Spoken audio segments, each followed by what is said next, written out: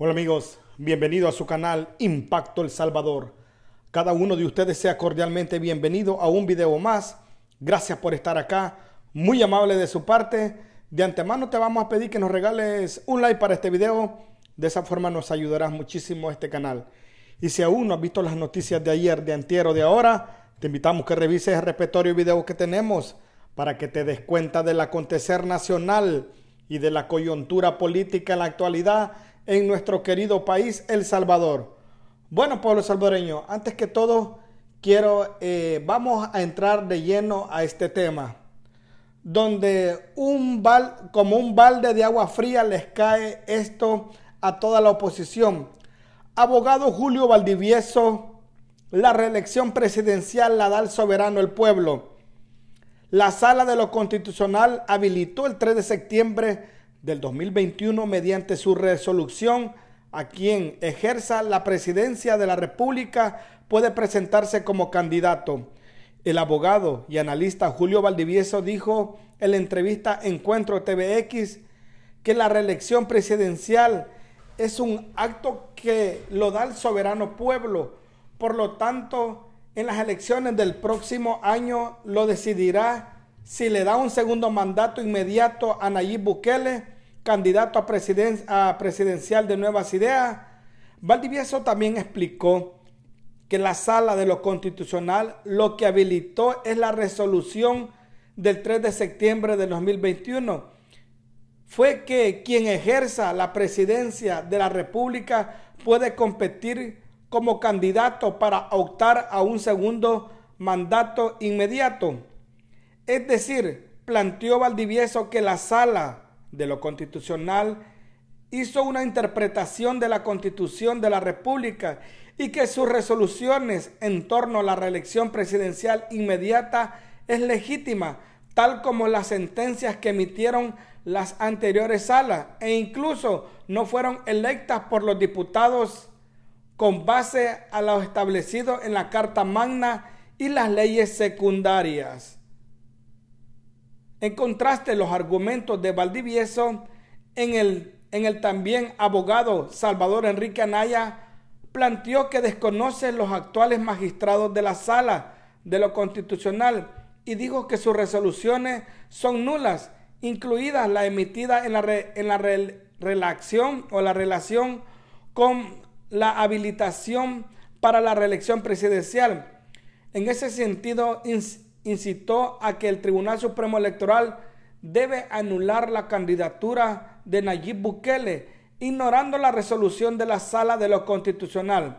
Ayer el magistrado electoral Noel Orellana afirmó que hay un grupo de abogados que buscan coaccionar al tribunal para que no acepte la candidatura del presidente de la República, Nayib Bukele.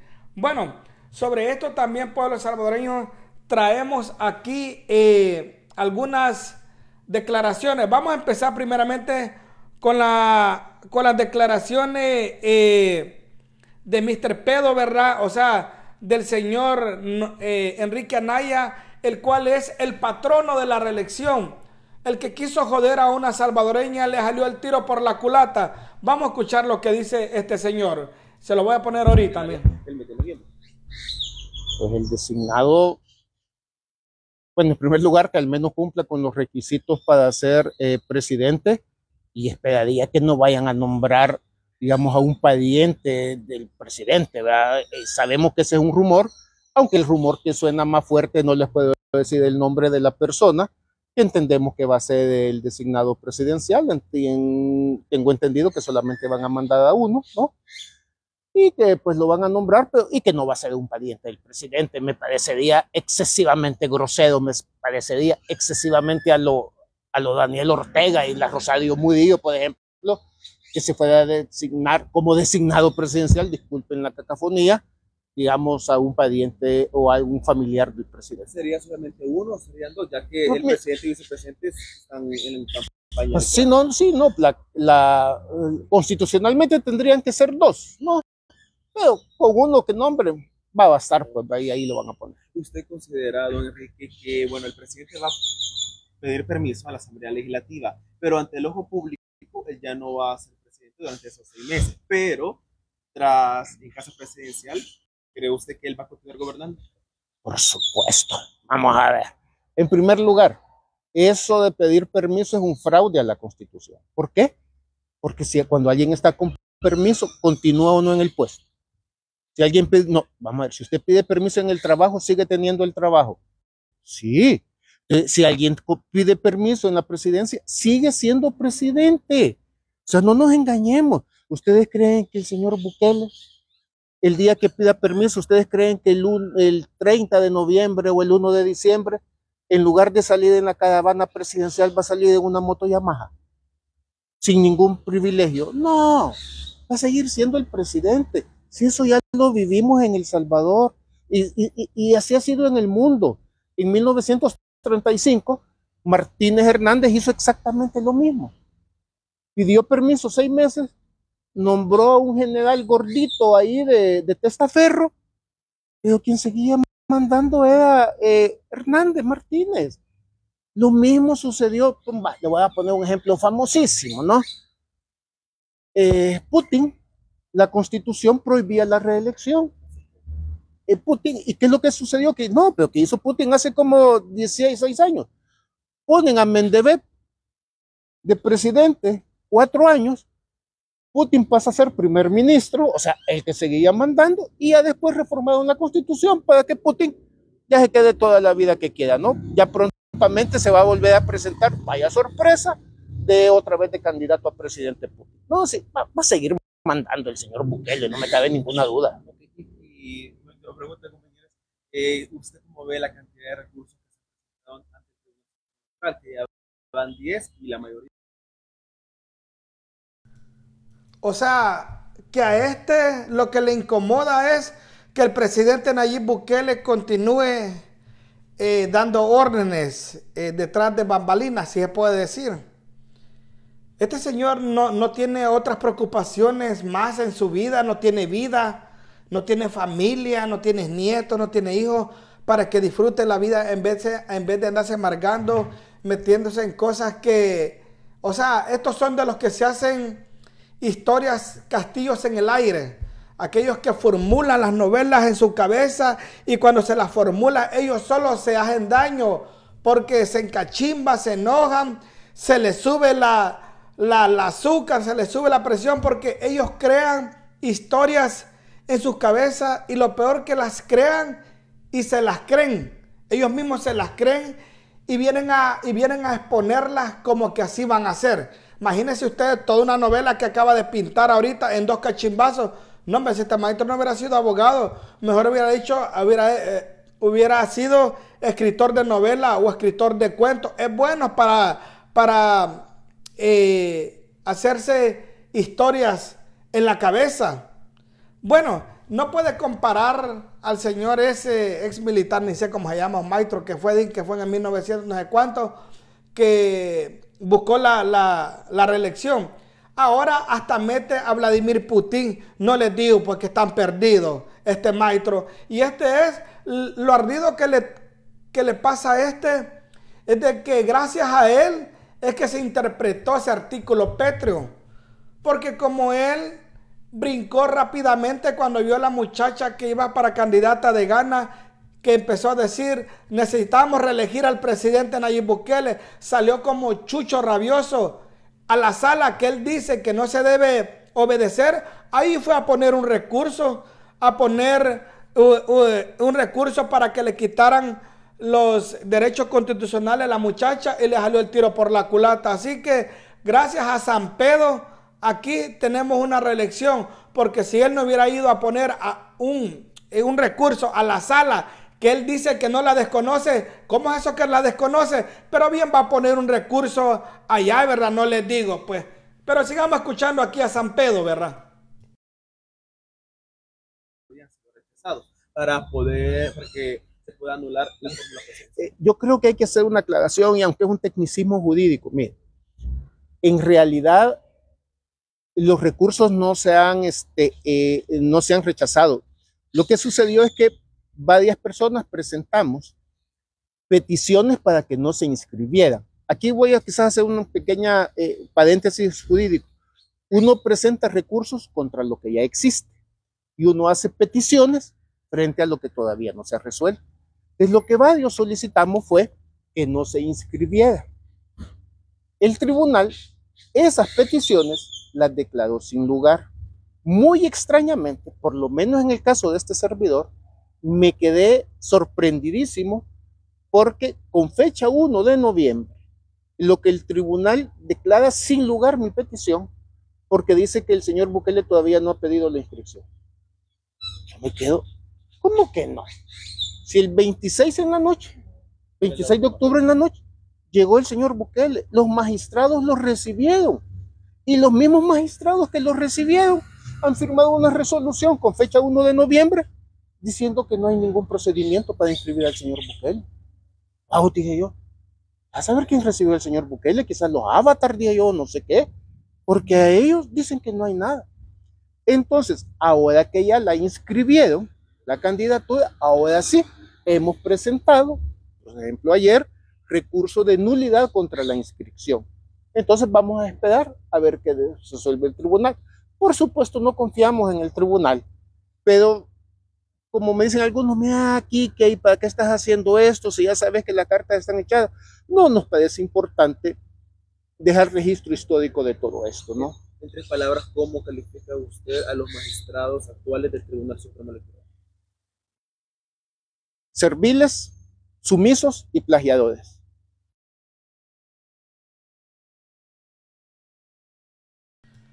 Vaya, ahí tuvimos las declaraciones de San Pedro, ¿verdad? Recuerda que San Pedro ahí anda viendo cómo llamar la atención y, como dijo el Tribunal Supremo Electoral, un grupo de abogados que quieren coaccionar las decisiones del tribunal. O sea, espérenme, desde mi perspectiva. Espérenme, por aquí tengo otro videito, ya lo voy a poner. Entonces, San Pedro está más presionado, como vuelvo a repetir. Este es el principal autor de la interpretación del artículo Petro. Estos son los que hablan de separación de poder.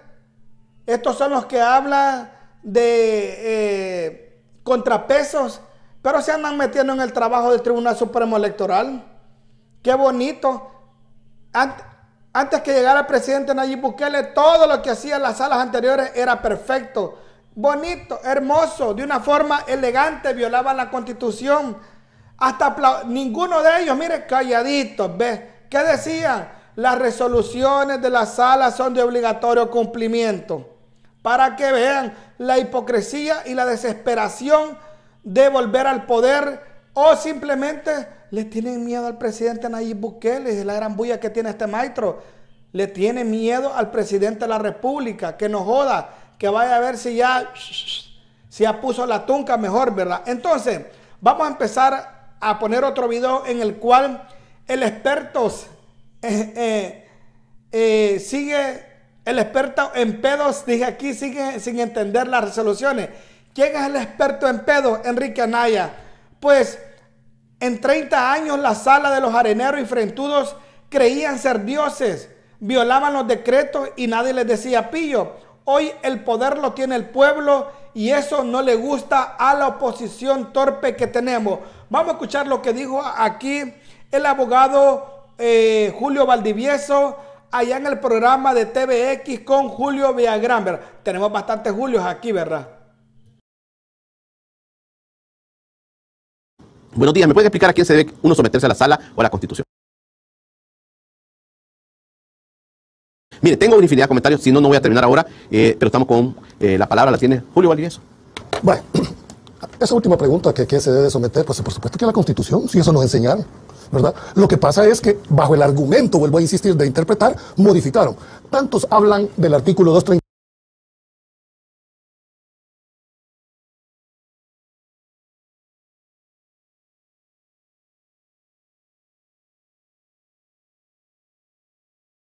Y solo leen ese pedacito, pero te dice el 235 que todo funciona.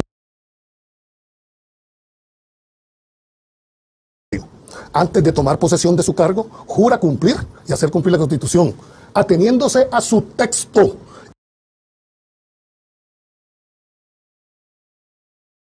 decir, a lo que dice de manera expresa, terminante y tajante.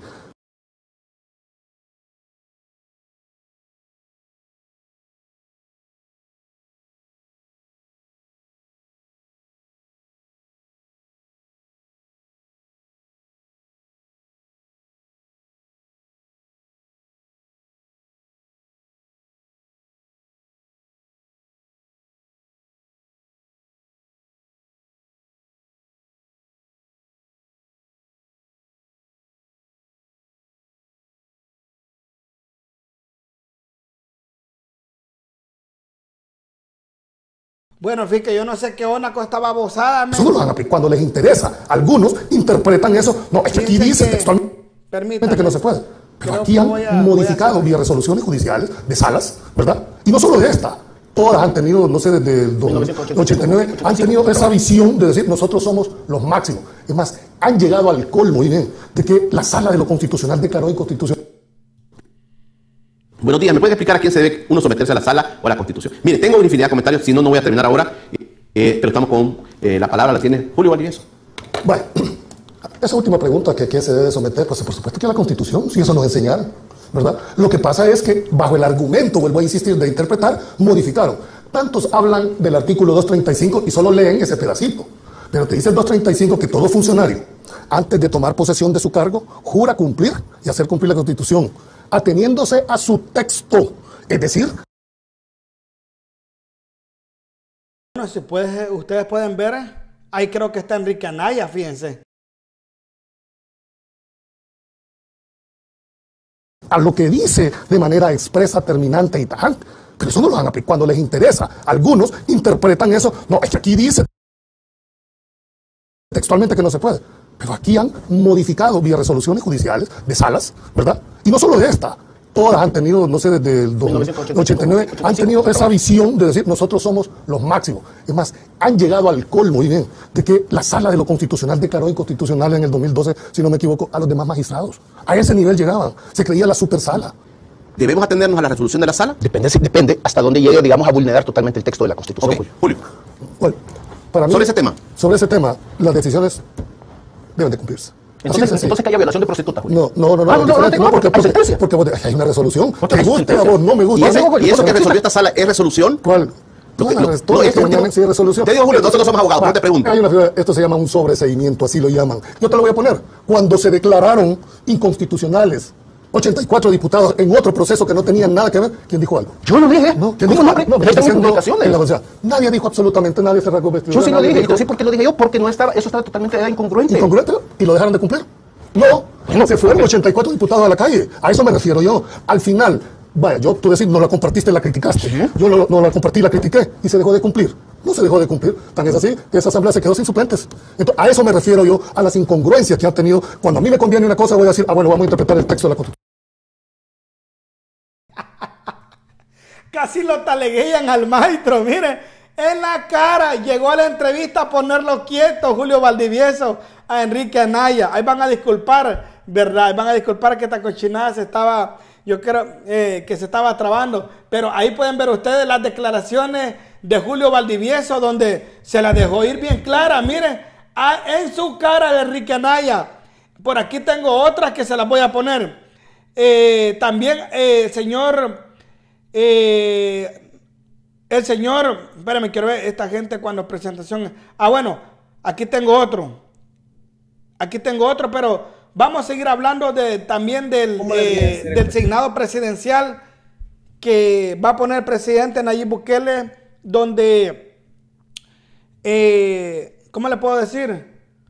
Donde Ernesto Castro ayer anunció que a final de noviembre se va a presentar la persona que va a ocupar el cargo del presidente de la República, Nayib Bukele, en las próximas meses, ¿verdad? Recuerden que el presidente va a pedir un permiso y va a dejar ya de mandar, pero va a dejar un designado que el designado tendrá toda la autoridad que el presidente tiene, sí, porque prácticamente el poder que tiene Bukele se lo va a pasar a uno de su confianza y le va a entregar todo el poder. ¿Me entiende? Es como que usted le entregue las llaves de su casa y usted se vaya y se la entregue a un conocido suyo, se la entrega, desde el momento usted le da la llave, él tiene acceso a todo, a los cuartos, a los baños, a los gavetines, acceso a todo. O sea, el poder se pasa por completo a ese designado. Todos estamos esperando, vamos a ver, y probablemente a ese designado pueda ser el que después que termine el presidente Nayib Bukele su periodo como presidente en el 2029, porque es obvio que lo vamos a regir, probablemente ese podría ser el sucesor del presidente Nayib Bukele en el 2030 o en el 2029, ¿me entiende? Por eso a finales de noviembre vamos a conocer el futuro presidente, podría ser el futuro presidente para el 2029, después del presidente de la República, Nayib Bukele. Veamos lo que dijo Julio Valdiezo en esto. Bueno, en primer lugar hay que esperar los dos procedimientos para esto. Todavía no se sabe si va a ser a través de nombrar los dos designados a la presidencia o van a depositar el cargo y que sea la asamblea quien determine quién va a suceder al presidente. Por supuesto que el perfil debe reunir los mismos requisitos que para el presidente: moralidad notoria, ¿verdad? Capacidad notoria, es decir, no estar inhabilitados los derechos de ciudadanos. Ese es el perfil. Yo creo que debería tener, si se decide, porque aquí estamos especulando, por el tema de los designados, el perfil de la persona que debe de revestirse debe tener ese sentido común, ese sentido dijéramos, de ecuanimidad que debe caracterizar a todos los mandatarios. Porque el que llega es presidente de los que votaron y de los que no votaron. Ese es el mandatario de todos los salvadoreños. Por lo tanto, creo que el perfil que se debe de reunir. Pero insisto, esta es especulación porque no sabemos qué procedimiento va a utilizar. ¿Podría ser familiar? Bueno, no, porque hay incompatibilidad. No puede ser. En mi criterio no puede ser un familiar porque hay incompatibilidad. ¿Y considera usted que el presidente de la República, una vez se dedica a su campaña presidencial, realmente se va a dedicar a su campaña presidencial o estará ausente del gobierno ante el ojo público, pero continuará gobernando? Bueno, eso va a ser una decisión personal, es una valoración política. Yo creo que no va a ser campaña. Perfecto. ¿Y cómo ve usted la cantidad de recursos que se han presentado ante el Tribunal Supremo? Válidos, totalmente válidos, son los derechos que todos nos asisten. Cuando bueno compartirse una resolución, interponer los recursos que consideras convenientes para lograr revertir la decisión que se ha tomado. Eso, es más, no solo es un derecho, es una obligación hacer cuando uno está en contra de una decisión. Ya van 10 y 5 han sido rechazados. 20 pueden ser, pero tienen que resolverlo. Son derechos que les asisten a todos los abogados. La última pregunta, ¿la reelección es constitucional o...? Yo no hablo de reelección, se lo aclaro. Para mí son dos eventos totalmente diferentes. Exacto. Julio Valdiezo nunca habla de reelección. Porque la reelección quien la va a dar es el pueblo salvadoreño, como lo dijo al principio. La reelección lo va a dar el pueblo. Lo que ha habilitado nomás la sala de lo constitucional es la habilitación, valga la redundancia, la habilitación a la candidatura. Que él escriba su nombre y que sea el pueblo que decida si le va a dar un segundo mandato, sí o no. Y la respuesta es sí, porque yo soy pueblo y yo voy a votar por el presidente de la República, Nayib Bukele. Le guste a quien no le guste, pero el Enrique Anaya al parecer casi se mella. No, hombre, todo tartamudo. Mire, vamos a ver si nos traba la babosada. Hay una parte donde me da risa que casi se traba. Mire, prácticamente esto, ¿ve? Aquí, miren, en esta parte de acá, ustedes pueden ver la cara de, miren la cara de este maestro. Entonces, Mire, la cara de este maestro, mire, y la cara de Julio Villagrán también, como quien dice, ay, que no puedo, si este es abogado también, mire. ¿Dónde prostituta? No. Mire. La cara de Enrique Anaya, no le gusta que le digan sus verdades en la cara, mire, vamos a poner.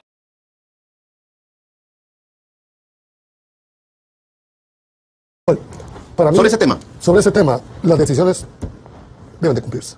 Entonces que haya violación de prostituta, Julio. No, porque hay una resolución. Te guste a vos, no me gusta. ¿Y eso que resolvió esta sala es resolución? ¿Cuál? Sí, resolución. Te digo, Julio, nosotros no somos abogados, no te pregunto. Esto se llama un sobreseimiento, así lo llaman. Yo te lo voy a poner. Cuando se declararon inconstitucionales 84 diputados en otro proceso que no tenían nada que ver, ¿quién dijo algo? Yo lo dije. No, ¿quién dijo algo? No, yo tengo publicaciones. Nadie dijo absolutamente, nadie se rasgó vestido. Yo sí lo dije. ¿Sí por qué lo dije yo? Porque no estaba, eso estaba totalmente... Vaya, babosada. No, hombre, se le subió la presión a Enrique Anaya. Vaya, en su cara se lo dijo Julio Valdiezo. O sea, que las resoluciones de la Sala de lo Constitucional son de obligatorio cumplimiento, les guste o no les guste. 80 diputados suplentes los mandaron a volar. Dice aquel que se opuso, pero obedecieron nomás porque él dijo que no. Todos obedecieron las resoluciones. Así que estuvo bueno ahí, ¿verdad? Lo pusieron quieto al ¿cómo se llama? A este señor de, ¿cómo que se llama? Enrique Anaya, San Pedro, ¿verdad? Mire, por aquí lo tengo a San Pedro para que usted vea. ¿Por qué le decimos San Pedro? Vamos a ver si me sale, permítame, vamos a ver. Aquí lo tenemos, miren, aquí lo tenemos, ¿ve? Ahí está, ¿ve? San Enrique Anaya, patrono de la reelección, ahí está, ¿ve? Ahí está, vaya, ahí está. Bueno, pueblo salvadoreño, los voy dejando, déjenme su comentario. Recuerden que tengo mi segundo canal, que se llama La Neta SB. Ayer hicimos un en vivo donde estuvo picante ese en vivo, pueblo salvadoreño. Estuvo picante, no te lo puedes perder. Ese en vivo ayer estuvo nuevo de paquete, agarró fuego el cañal ayer en el en vivo que tuvimos, donde tuvimos ahí las declaraciones de José Youtuber, de René Valdiezo, del Cejita Cantonera. No, hombre, no te lo puedes perder. Búscame en mi segundo canal, La Neta SB. Debajo de este video les dejaré el enlace. ¡Salud, Lulu!